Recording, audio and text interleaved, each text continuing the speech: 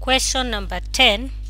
A tourist converted 5,820 US dollars into Kenyan shillings at the rate of 102.10 Kenyan shillings per dollar, while in Kenya he spent 450,000 Kenyan shillings and converted the balance into US dollars at the rate of 103.00 Kenyan shillings per dollar.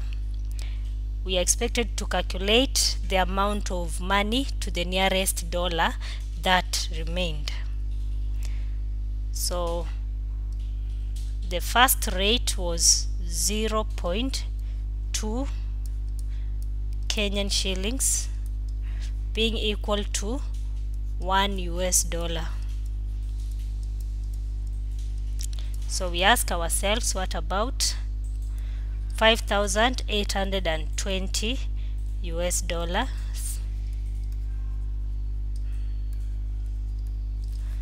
By cross multiplication, we'll have 102.1, here there is a 0.1, multiplied by 5,820 US dollars divided by 1. So if you multiply 102.1 by 5,820, you will get 594,222 Kenyan shillings.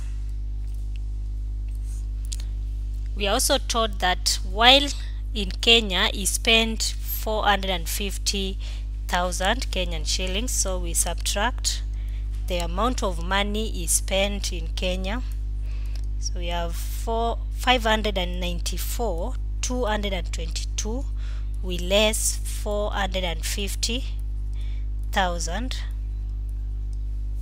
and this gives us 144,222 Kenyan shillings.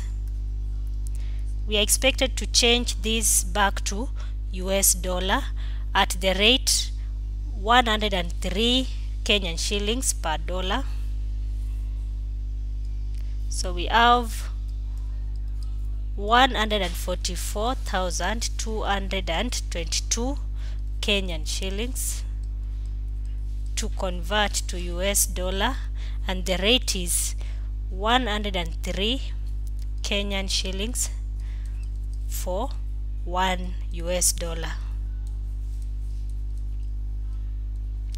Again we cross multiply, we'll have 144,222 multiplied by 1 US dollar divided by 103, and this gives us 1,400.2 US dollars, but we are told to calculate to the nearest US dollar, so this becomes 1,400 US dollars.